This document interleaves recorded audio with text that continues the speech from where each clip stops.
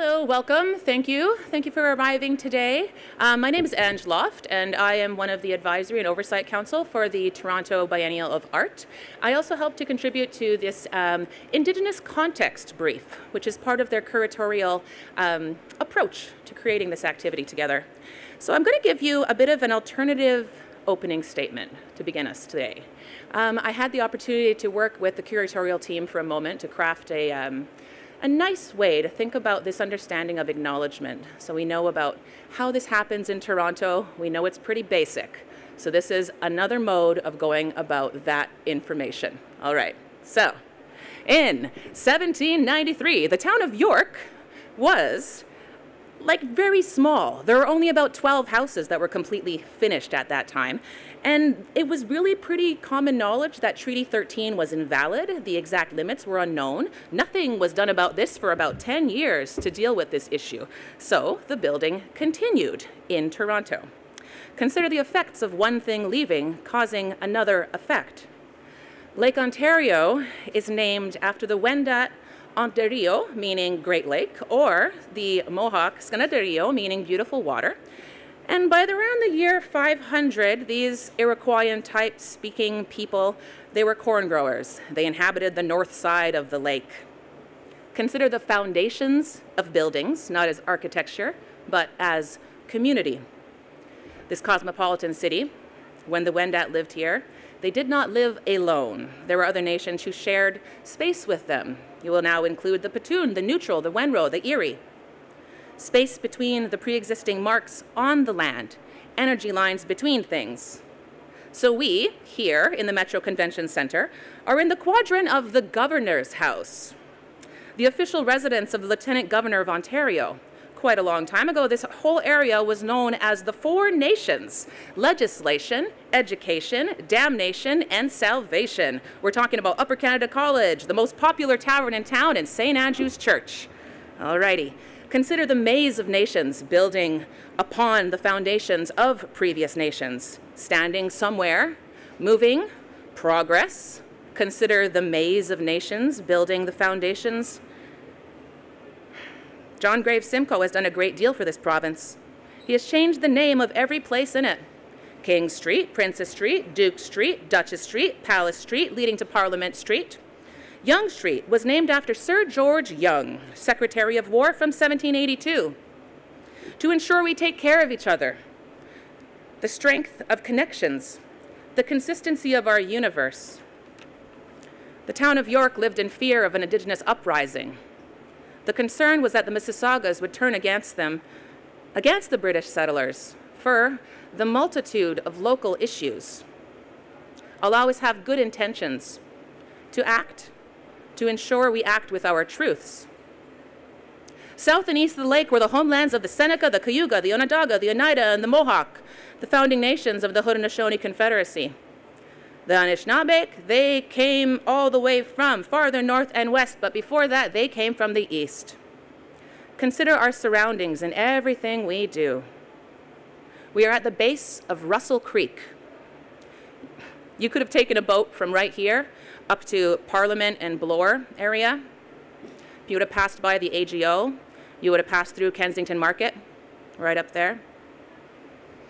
Hundreds of fishing and hunting camps would dot along that riverbank. Tensions rose with the ongoing disturbance of the Mississauga lands, grave robbing, overfishing, the halt of gift-giving practices, overlapping communities, a piece of the whole. With the 1796 murder of Chief Wabakini, the Mississaugas considered attacking York and all of the surrounding farms. The British fear of this attack is what led Fort York to be granted official army status. Before that, it was a garrison, thus Garrison Creek, now buried. The uprising never occurred. Purpose, pointing to something. Our creek, where we rest, Russell Creek, was the first place the early settlers managed to maintain successful farms in Toronto, all along the banks of that river. I'll always connect completely and actively to ensure we recenter our relationship to land as its own entity? Father, your children who now petition you are a remnant of the great nations who owned and inhabited the country in which you now live and make laws. The ground on which you and your children stand covers the bones of our fathers for many generations. The existing and in place. The government house was demolished to put in this railway in 1912. A new government house was never built. The Mississaugas didn't get to stay in Toronto. We know that. They now live on a portion of land just outside of Brantford. But you are here. I come as a visitor, and I want to do things in a good way. I'm going to tell you a little story now that goes back a little bit further, way back in a time before we even had days and hours, before we understood how things worked even. When humans were so tiny and little that people would meet with them, they would meet with all of the other animals in the area. All of the other animals, according to a Seneca chief named Corn Planter. So Corn Planter is a chief that's from not too far away from here, but one of those nations I told you about were the Seneca folks. This is a legend that I retrieved quite a long time ago. And it is about a time and place where the animals still had the opportunity and the humans had still had the opportunity to speak with each other. In a very brief fashion, I'll tell you this story. Okay, so what happened is the animals, the humans, they would have these grand councils. The animals decided to teach the humans so many different things. So the beaver would teach the humans how to create things out of wood, make dams, fishing weirs, that kind of stuff. The bear would go ahead and teach the humans how to track things and go along paths. The wolf would also be there to teach the humans how to defend their territory. The raccoon and fox, they would go ahead and teach the human how to do things like climb trees and how to, be a little sneaky and get things from each other. So the wildcats also would teach the humans to do things like pounce, jump upon stuff, hide themselves, conceal themselves, be decent hunters. So in a very quick fashion, the humans picked up all of these skills. Very quickly, they became really good at them. And soon after, the animals decided this has to stop. We have to have a night council. So while the humans were asleep, the animals met together to discuss what do we do about these damn little squishy beings that are stealing all of our things. They noticed that the humans started kind of taking too much fish from where the beavers told them to fish. The humans started kind of talking about, I'll let you come to hang over at my house and maybe you can come and lay on this nice bearskin rug. I know where to get some bears. So the humans were kind of starting to move in on the animals' territory. The bears and the wolves, they freaked right out and they took their cubs off into the mountains. The fox and the raccoons, they noticed that the humans were climbing way too high in the trees. They were starting to steal things from them. They were starting to go places they weren't supposed to go. And the wildcat then said, we need to do something about this. What shall we do?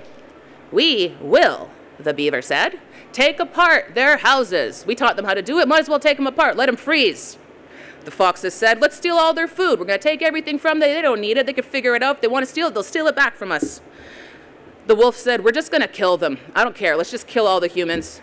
The bear said, no, wait, we have to at least give them a fair chance, so at least we'll wage a decent a war, like a real good war between the humans and the animals. And the wildcat agreed. Yes, let's do it. Kill them all. That dog, though, there was a dog in the group. And the dog stood up for all of the humans and said, hey, those humans, they treat me pretty nice. They treat me pretty well. They give me food scraps. They let me hang out in the rooms with them. They let me go to hang out. They pet me. They're nice to me. They sing songs to me. We play together. Don't kill them. And, of course, the dog was told, effectively, you are being, you're like too much on the side of the humans. You just want to lay in their laps and chill out there. You don't want to fight them. That's not a problem. So what ends up happening is that the animals all go off to attack the humans. Everything's going to happen. Everyone agrees they're all going to go and attack the humans. The humans run away. because the dog goes and warns them and tells them what's going to happen. The humans take off, they hide for a little while, and then the animals decide amongst themselves, we're not dealing with these people anymore, we're changing our language entirely. Another version of this story has the Creator coming down and saying, no more language for any of you. You will no longer understand each other. You can no longer teach each other anything. You are going to have to deal with just trying to imagine what you all have to say to each other.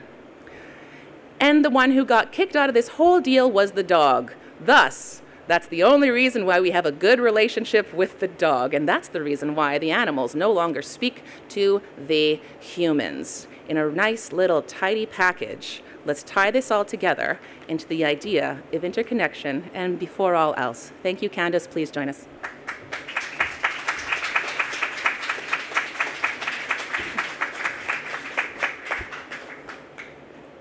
Thanks, Ange. So as you've already heard, we are joined today in various forms by Ange Loft, Louis Jacob, and Cyrus Marcus Ware. In between hearing from these artists, my co-curator Tairone and I are going to be narrating a kind of journey along the waterfront. The waterfront is the site of the forthcoming Toronto Biennial of Art that will open in September of 2019, and we hope you'll all join us there. Many of the venues that we're working with have never been host to art before, and they stretch from the edges of the Portlands to Mississauga. And this region roughly mirrors the boundaries of Treaty 13, also known as the Toronto Purchase, which, if you look into the history, was really not a purchase from the Mississaugas of New Credit, but more like a land grab. These over 250,000 acres were exchanged in 1787 for 2,000 gunflints, 24 brass kettles, 120 mirrors, 24 laced hats, a bale of flowered flannel, and 96 gallons of rum, along with a small amount of money. So the Portlands is now a site of waning industry. Concrete barges are docked at the shore. Nondescript low-rise brick and concrete buildings line the road fronts, while conjoined silos, tens of stories high, sit like gatekeepers to the area. And these are silent sentinels to an area that is now undergoing rapid change. Yet, like all the areas along the waterfront, there's also small spaces of solitude, places where the shoreline retains something of its original character or its natural state. There are stretches of gray sand, and these provide vantage points out to Lake Ontario, its name itself a transliteration from the Wendat, or Haudenosaunee. It's also a place to consider what takes place beneath the surface of the water. For artist and researcher Susan Shipley, water and other items hold evidentiary information. She calls this material witnessing. For Shipley, who is one of the co-founders of forensic architecture, the material witness is indeed an entity whose physical properties or technical configuration records evidence of passing events to which it can bear witness. One of these that she has tracked include filmic emulsion, such as that resulting from the Deepwater Horizon oil spill, a crude oil chimera, in her words.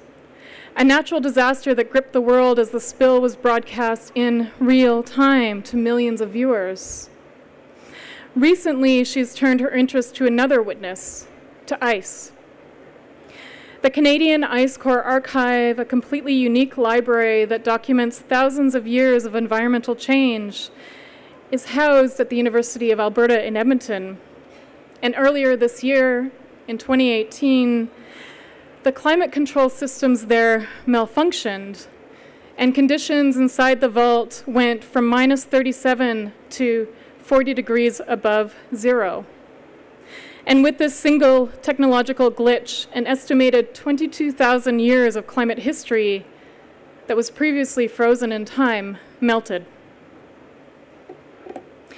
As you move from the Portlands farther west and a little inland, a history of the place is quite literally built into the mortar of the buildings. As Angela relayed to us in her study, in 1797, there was a traditional Mississauga burial ground that was disturbed on the corner of Bay and Bloor. The Mississaugas took it upon themselves. They realized that they needed to do something, and so they moved the bones of their ancestors to new locations, and they had moved a lot of them by 1813. But then soon new buildings went up over the area, and there are accounts that additional bones were taken away with the sand and then made into mortar. As we move west from the Portlands to the Toronto Islands, there's another story of presence, this one quite inscribed into the land. In 1908, when cities workers were digging a tunnel to Toronto Island, they came across a series of footprints. These are footprints in what was the blue clay, imprints left by a group of, they estimated, around 100 people who were walking away from the water.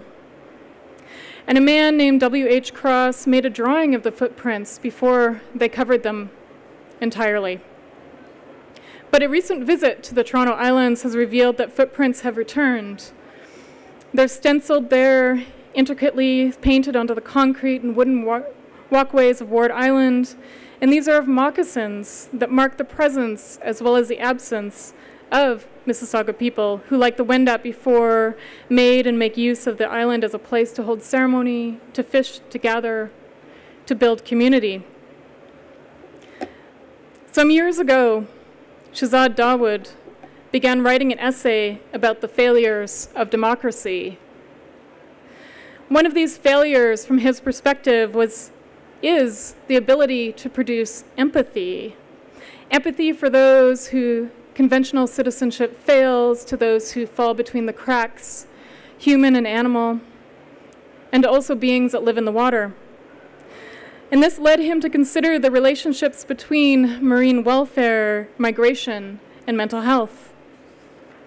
And these writings grew and grew, eventually leading themselves to something that he calls now the Leviathan series, taking the form of scripts for a proposed 10 films, 4 of which exist at present, and a 5th is on the way.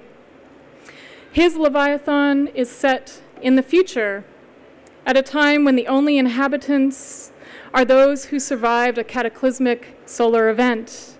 The episodes track characters as they drift across different countries, from Europe to Asia to North Africa and the Americas. In the words of Ben, who's known as the Traveler from episode 5, he goes by his first name only, he says, "Like your man Hobbes, the beast Leviathan is dead, and you are free to choose your own destiny, wherever you choose to make it. There are no borders anymore, just a lack of vision." In what is now Toronto, when the dish with one spoon wampum was first created, it excluded Europeans from participating. From the perspective of those who were in charge of making this agreement, a treaty writ with the bowl, with the symbol of a bowl, with the delicacy of beaver tail soup, in which everyone could share.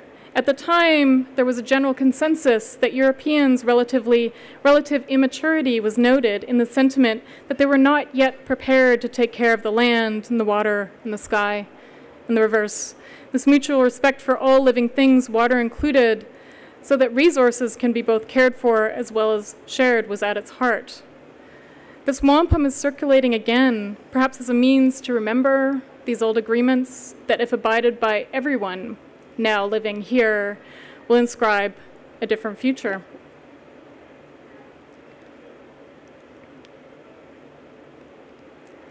The New Mineral Collective is based in Tromsø, Norway, in the circumpolar north. And they look deeply at the effects, both aesthetic and otherwise, of human interaction on the Earth's surface. Mining, for them, produces what they call the perforated landscape. Through this, they consider alternative forces, including desire, what might be called body mining and counter-prospecting. Their newsprint publication, Roboshi, chronicles a journey that they took to Russia's Kolar super-deep borehole, created concurrent with the space race, which drilled what is still the deepest hole in the surface of the earth. And they ask what might be a feminist geophilosophy of the land. How does this philosophy then translate to the water? Just west of the Toronto Islands are buildings that still host segments of Canada's military.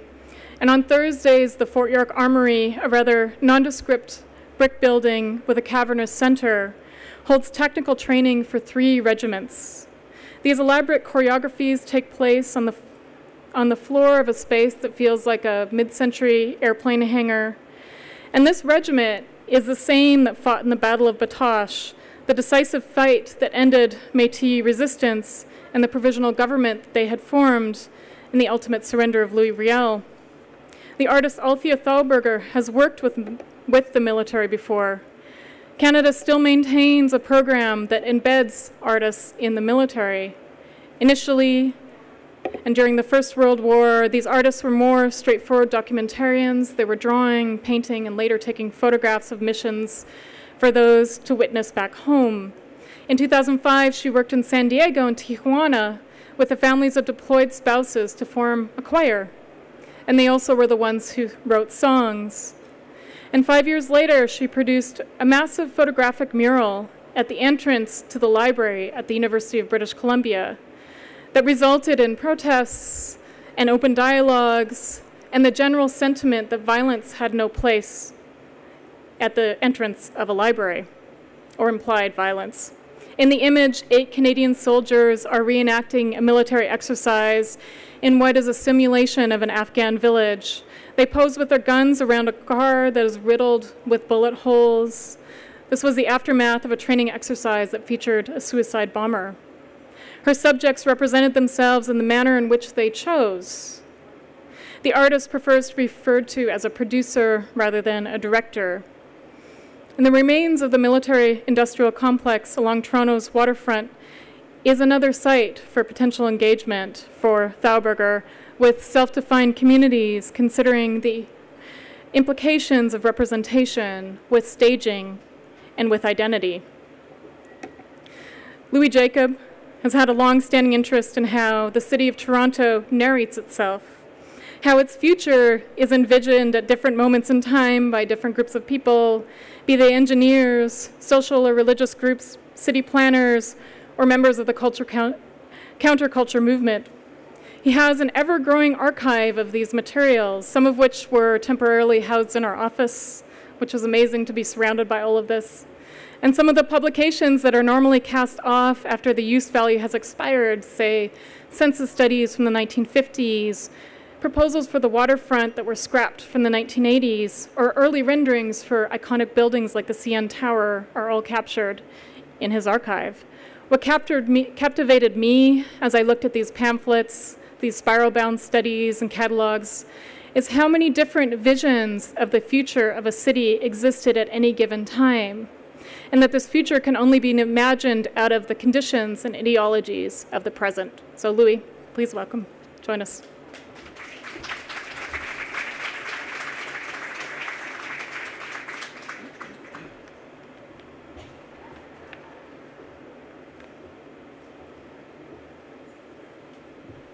Thanks, Candice. Thanks, everyone, for coming.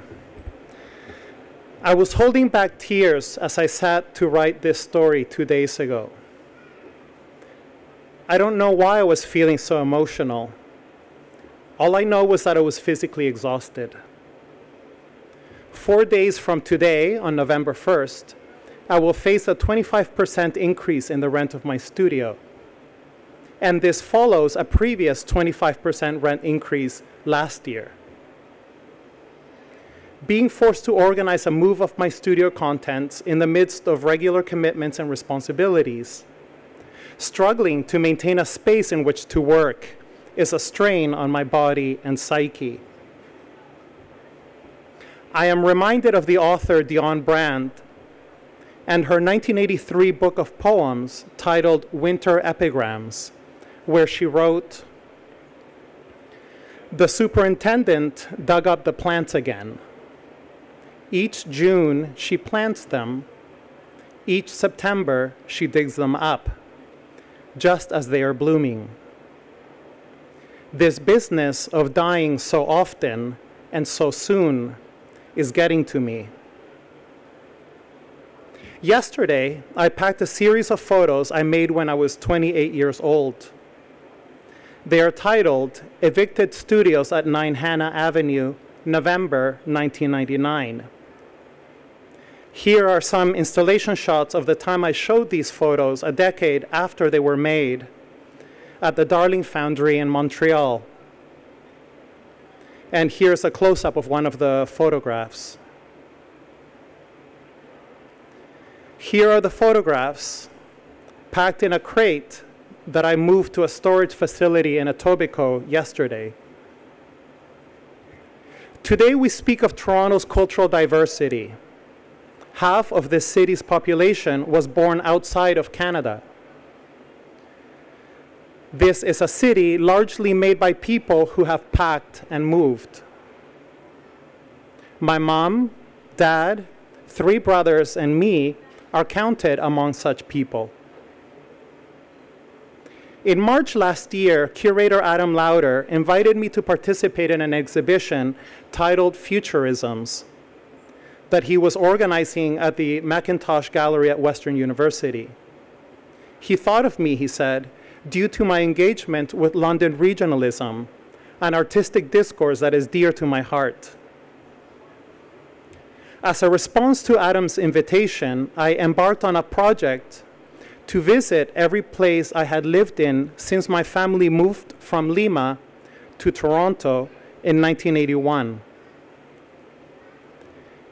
Here is a photograph of my mom and me visiting our apartment building at 180 Markham Road in Scarborough, our first home in Toronto.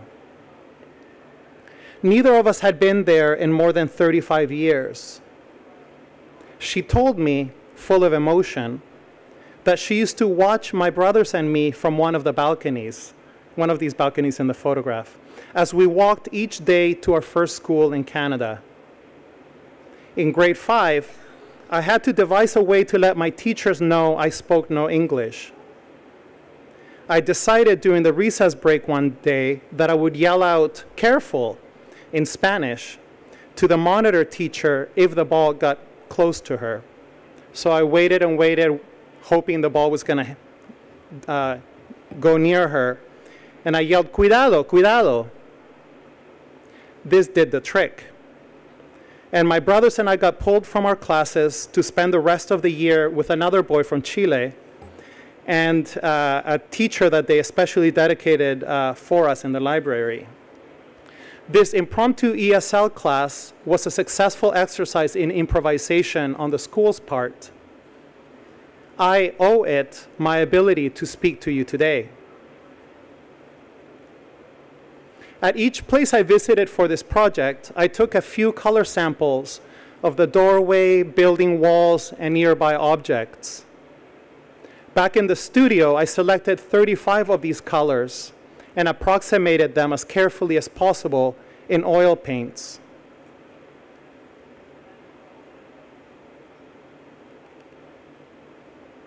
So here are the paints, and here are some of the panels that I applied them to in my studio. Here's the final work, titled Habitat, for example, on exhibition in London, Ontario. London is a special place to me because of Greg Curnow. This work is indebted to what I have learned from him and his connection to the city where he lived and worked.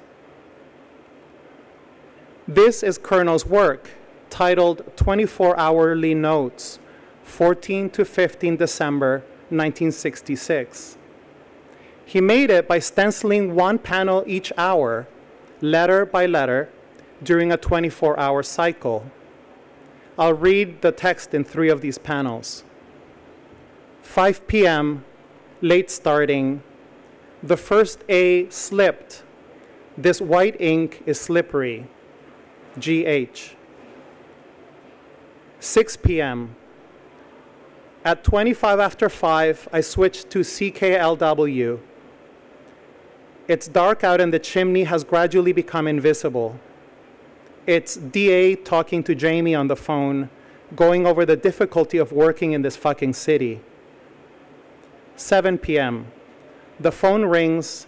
I remember Owen drooling on the phone at 5:03. I remember the first meeting that I had with Tairone and Candice last summer. I showed them my monochrome panels for London and mentioned Greg Curnow. I also recall Candice saying, "I love Curnow," and began to feel very connected to her. She told me that among Indigenous communities, people find Curnow's work very useful, in particular his last book titled Deeds, Nations, which was published posthumously by his friends in 1996. As Judith Roger notes, Deeds Nations is an alphabetical listing of over 1,000 First Nations individuals who lived in southwestern Ontario between 1750 and 1850. As archaeologist Neil Ferris explained, until Greg Curnow's monumental effort to track down, follow up, and piece together the personal biographies and family histories of the Native peoples signing the southwestern Ontario land surrenders of the 18th and 19th centuries, little had been done to make sense of who most of these signatories were or their roles in local or regional communities. And Judith Rogers continues, Curnow had extended his notion of regionalism from his backyard and the here and now to what had happened in his region for thousands of years. As he wrote, "I have felt the power of many details adding up to an understanding of the ground I am standing on. It is an understanding that is new to me."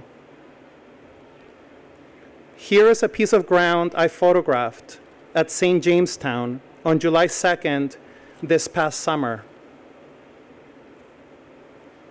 And here's another photograph from last summer, which I took at Regent's Park. Wanda Nanabush, Curator of Indigenous Art at the AGO, organized an exhibition titled Toronto, Tributes and Tributaries, 1971 to 1989, where she observed, "This city tends to bury things, histories, neighborhoods, waterways." I understand Regent Park as a place that has been buried many times over. In the 1680s, the Anishinaabe Three Fires Confederacy pushed back the Haudenosaunee from here to the south side of Lake Ontario. By the time the 20th century rolled around, Irish settlers established Cabbagetown right here in the place depicted in the photograph, burying in some ways the Indigenous presence there. In the 1940s, these Irish people were deemed a nuisance by city officials.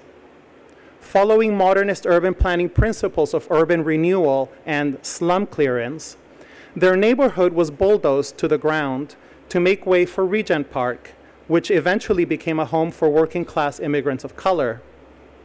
Then, in 2003, City Council decided this community had itself become a nuisance.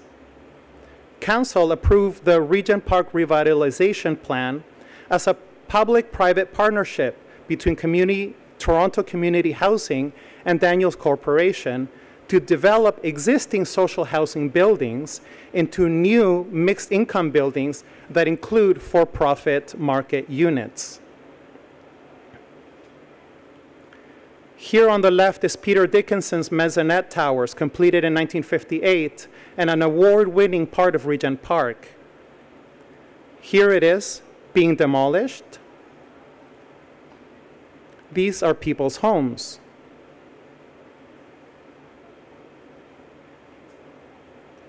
And here is another piece of ground I photographed at the Leslie Spit on July 17 last year. Leslie Spit is a geography entirely made of this city's demolished buildings. What I love about this is how somebody, a group of people, had rearranged this material of dispossession. They adopted this urban detritus of a city running on a business of dying so often and so soon in order to construct for themselves a gathering spot at the water. This story is some of the many details adding up to an understanding of the ground that I am standing on. And this is what I see. Thanks.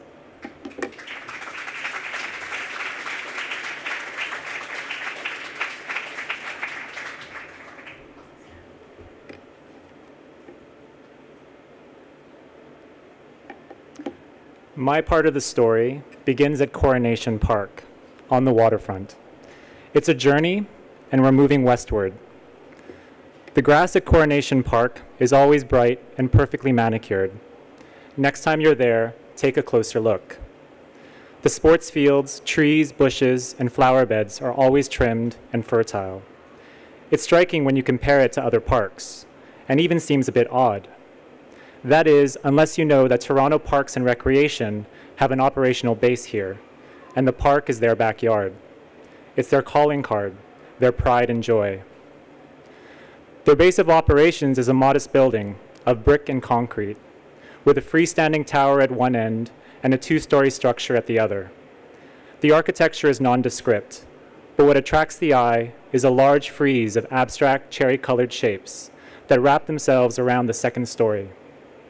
As you approach, the shapes reveal themselves to be two-dimensional abstractions of Arctic animals, structures, and landscapes, from whales and caribou to icebergs and skidoos. The figures stand out amidst the trees and the condos in the distance. They claim the skyline around us, like floating constellations. They're not of this place, these Arctic beasts and figures, and yet they are. These images and their stories are connected by land and water, by great distances. It just takes time and imagination to consider. And by these measures, they are certainly of this place, connected by ecological systems, as well as story, art, and commerce. It's no less distant and takes no less effort to consider Coronation Park's connection to its name, the British Crown. The park was built in 1934 and christened in 1939 by King George VI, following his ascent to the throne. The great oak in the center of the park is supposed to be a stand-in for the king, and the maple trees that surround it are representations of the colonies, all subjects to the crown. I enjoy reflecting on this intervention and this idea that floating above it all, existing outside this rigid organization of power and control, this earthbound leviathan, is a constellation of ununiform figures in the sky that represent a different relationship to place, freer structures and organizational logics of ideas and people and land. PA System is a collective made up of artists Alexa Hatanaka and Patrick Thompson that creates collaborative and socially engaged projects in the high Arctic, including their ongoing project with Inuit youth in Kingate, Cape Dorset, Nunavut, called Embassy of Imagination. Their workshops have been providing young artists with training and experience working with art forms that they're interested in but can't otherwise access. The young artists also get opportunities to travel and share their art within their community and across Canada. We leave the shade of Coronation Park and follow the path west, turning south. We make our way along a winding, man-made coastline. The grass falls away, and we reach an iron gate. Passing through and on the other side, I look up and feel instantly miniaturized by the unexpected scale of the buildings and structures ahead of me. 5 steel columns plunge into the lake, and at their tops, suspended by cables and connected by 2-story walkways, are 5 white, diamond-shaped pods the size of cruise ships. Windows that stretch from floor to ceiling look out onto the world, but there's nothing inside. These pods, these hovering masses of steel and aluminum, are empty. You can't help but marvel at the craziness of it all. What am I looking at? What are my reference points? Are these trees standing in water, or the International Space Station on stilts? They feel alien, but also strangely familiar, like kinetic buildings in a Ron Heron sketchbook, or a fantastical city in the paintings of Jules Solar. Ontario Place is a site of what appears to be competing impulses. Designed by Eb Zeidler and Michael Huff in 1972, an architect of modernist visions that, in his own words, exploited technology to shape the society for tomorrow. and the other a landscape architect that pioneered environmental and ecological-based design. Their approaches intersect but seem to pull in different directions. On the one side, there's a drive to reconnect people to the lake, people who were then and are still now physically and psychically separated by the freeway. And yet, despite the location and the waterborne attractions, the complex is ultimately a fortress, separated and above, and surrounded by a moat. It's optimistic and brutal at the same time. It yearns to connect, but remains aloof. Ontario Place was built at the height of nationalist fervor in Canada, following the success of Expo 67 and the Canadian Centennial. Cities across the country channeled their enthusiasm into ambitious urban projects intended to galvanize and transform their city. It was a hopeful period. Terraforming was a way to create new landscapes that could be open to everyone, using the latest engineering and technological know-how. Hough's work seems at odds with this effort. Indeed, his writings and environmental activism are instrumental in currently popular notions of naturalizing landscapes. From his work as the lead author of Bringing Back the Dawn, to the involvement in the master plan for the brickworks, and from his teachings at U of T in York. But even in conservation, we can identify the terrifying realities of a desire to change the world around us, and to claim it. It's difficult to discern what along the waterfront is natural, and what is infilled, bordered, and manicured. How do you reconcile the invasive with the indigenous? And as you approach closer into and through the complex, you pass the dozens of other pavilions and silos, towers to nowhere, fake mountain passes, and dried up log rides, all of which has been for some time closed to the public, dormant, decrepit, and on the brink of ruin. Unintentionally, these buildings now represent a lost optimism, futurities that turned out to be dead ends. The international modernism of the past stemmed from a point of view that turned out to be myopic. It ignored so much about the realities of the era that continue to expand and terrorize our present and our future, from neoliberalism and globalization to total ecological destruction. Carolyn Monet uses cinema, sculpture, and installation to communicate complex ideas about Indigenous identity and bicultural living through the examination of cultural histories. She often works with industrial materials, combining the vocabulary of popular and traditional visual cultures within the tropes of modernist abstraction to create unique hybrid forms that speaks to the intricate realities of Indigenous peoples today. We still have a far distance to travel, so from here we jump on bikes and pick up the pace. Heading west, we want to make a few more stops along the way. On our bikes, we fly by the Canadian National Exhibition, Marilyn Bell Park, the Boulevard Club, Palais Royal, the Argonaut Rowing Club, and Sunnyside Beach. We make our way to the Humber River. Crossing its mouth, we look north and are transported back and forward through time. This place was once called Kobanichonok by the Anishinaabe, which means leave the canoes and go back. This place is the starting point of the Carrying Place Trail, a major portage route that connected Lake Ontario to Lake Simcoe, and from there to the other northern Great Lakes. In the 1600s, the trail ran northward along the eastern bank of the Humber and crisscrossed several times. It was an important route for the fur trade. Much of the ancient trail has been lost to modern development, but can still be traced along city streets, back alleys, and country paths. Looking upriver, we imagine works here and elsewhere that track the movement of goods and people along natural through lines, ideas that connect via the water to other worlds, other places, that reach up through the rivers and the buried waterways north into the landscape, under the city, expansive, rhizomatic, everywhere. These waterways were important as a meeting point and a means of transport and trade. It was here that relationships were formed, and it is here that relationships can be renewed. Walks pervade our experience of the city in Toronto when talking about people's relationships to land, community, and each other. Journeys like our own are popular forms of learning by moving through landscape, an experience of and an acknowledgement of our being in the world.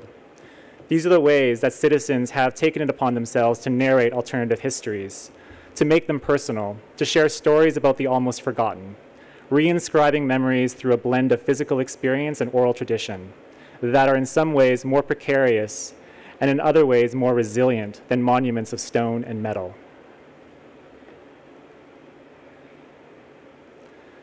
Nelfus Ramirez Figueroa is an artist that explores the nexus of history and form through the lens of his own displacement during and following Guatemala's Civil War of 1960 to 96.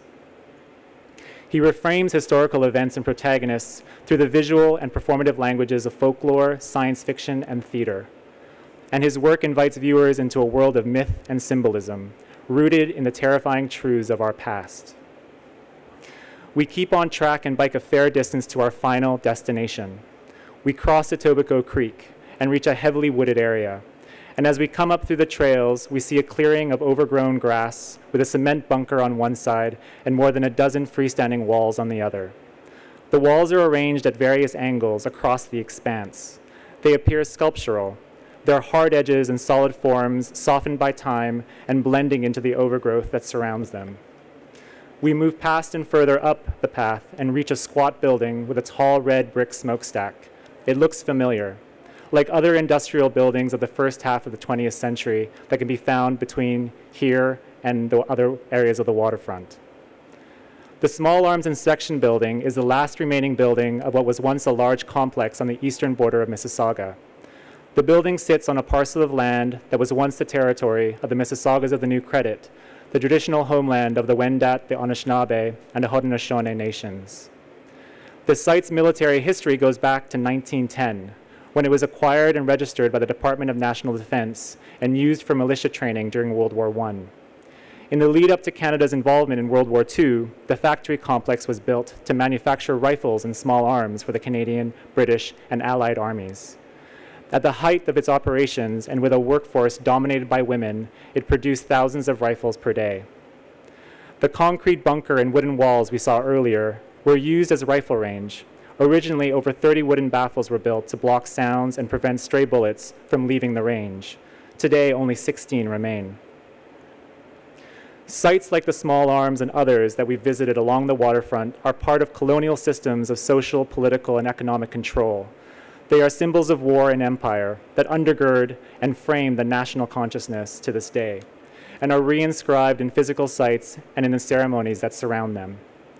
In seeking alternative positions and counter-narratives, we find ourselves diving further and further back to periods of deeper time, places that you can only reach through projection of imagination and trust in the agency of all things. It's not insignificant that these stories are presented as something that is believed but not yet qualified as fact. Some histories are concrete and empirically measured, but these too can be challenged, whilst others remain fictions, rumors, and myths. This is something I struggle with and went back and forth on as we journeyed west across the waterfront, that by relying so much on orality, we risk the precarity and limits of our bodies. We are at the mercy of our being and of time. And yet, through storytelling, we're also able to accept so much more ambiguity and complexity, and to respect our impermanence, whilst recognizing the infinite in our relationships with others and the world that surrounds us. Irene Rung-Zhang is known for deftly revising historical material, overlapping major and minor narratives across multiple times, places, and languages. He works with video and site-specific installations to explore everyday issues and experiences such as memory, living space, history of family and individuals, and migration. We turn around and look back, through the trees and across the lake. We see the city, small amidst the landscape. The lake, on the other hand, is massive, stretching so far that the waterline meets the sky, a veritable sea. One need only imagine what beasts lie underneath and what beings are looking back at us from other distant shores. These artists that we've introduced today guide us through their storytelling and myth-making. Their works complicate and challenge predominant narratives, offering alternative versions informed by different worldviews that guide us and perhaps even actively work towards a multiplicity of futures.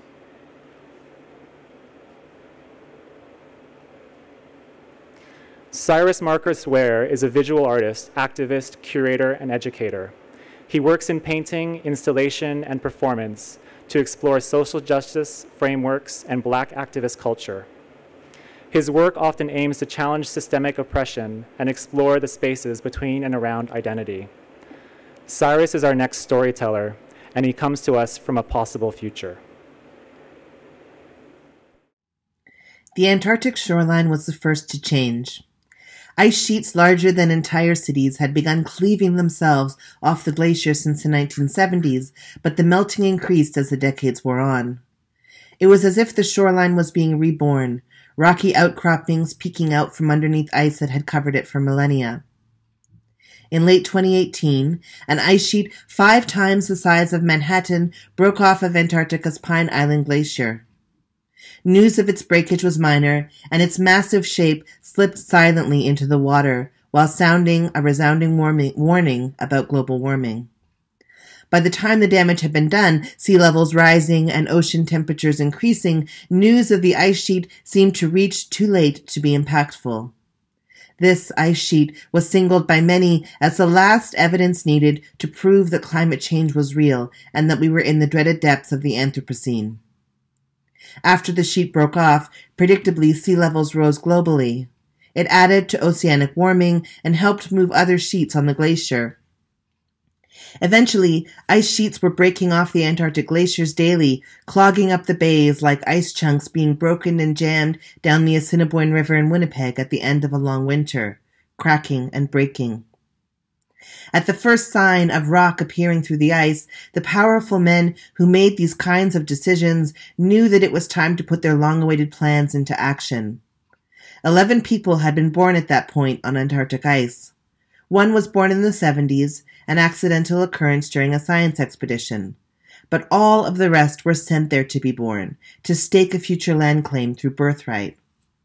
In the summer of 2030, with the world on fire with climate change, post-Trump wreckage, and the crushing effects of both conservatism and the Anthropocene, these babies, now grown, were called home.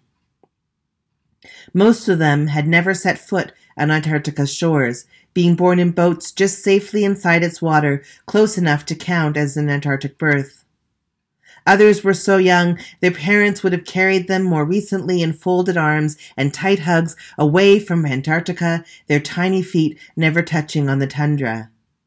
By 2030, the rocks were mostly bare, with dirty snow peaks on their tips, like on sidewalks at the end of a long city winter. There was plant life sprouting up all over the continent: Arctic moss, sea buckthorn, heather. Insects arrived on the continent for the first time in millennia, aside from the bird fleas that lived on the birds that nested there during Antarctica's coldest moments. The botanists said it was time. The entomologists said it was time. The plan had to begin. Even more pressing, small-scale Antarctic tourism had begun, with boatloads of drunk adventure tourists coming to the waters around Antarctica during its summer months. None of these tour ships were allowed to land, but it was only a matter of time before the adventure tour corporations began pushing for this too. And so the powerful men who make these kinds of decisions deployed their Antarctic citizens. New Zealand was the first to send its people. They set up their camp on the far east side of the continent in their neat little piece of Antarctica's pie. Canada was next, sending me. The others followed in the coming weeks and months. Of all the countries, Canada was perhaps the least prepared for our efforts. Sure, we had the Arctic, and I had spent months training in the north to prepare myself for life in the far south. But we couldn't survey the Antarctic land often, and we had less intel on what was happening on the continent at any given time. In short, we were just too far away. As such, I left Canada with much mystery surrounding my trip. What would I find when I got down there? How much had the other countries set up? I would be very alone. I was on a solo trip, while other countries had 2 or 3 people working together to set up their colony. I was forced to attend classes on how to colonize.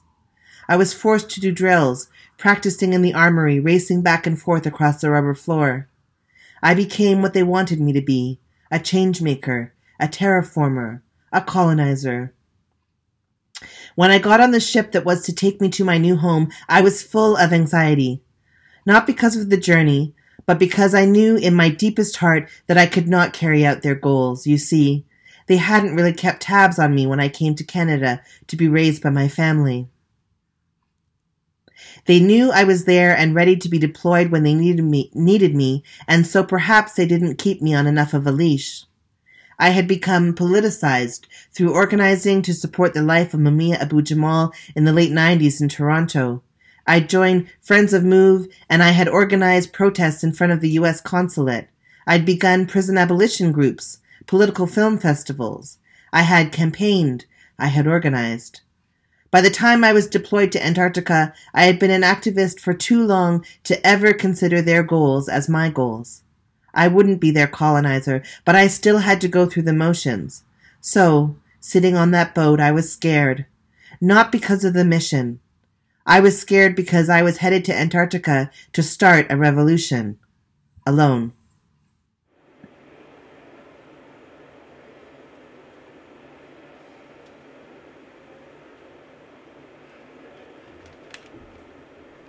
Hello, everyone. I'm Patrizia Liberato, one of the founders and the executive director of the Toronto Biennial of Art.